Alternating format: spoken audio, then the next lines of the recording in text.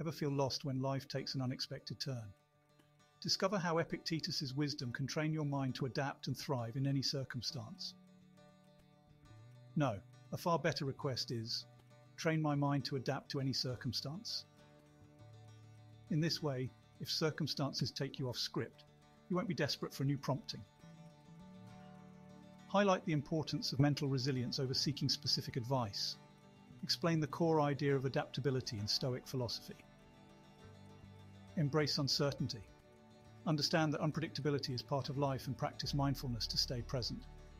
Develop a growth mindset. View challenges as opportunities for growth and learn from every experience.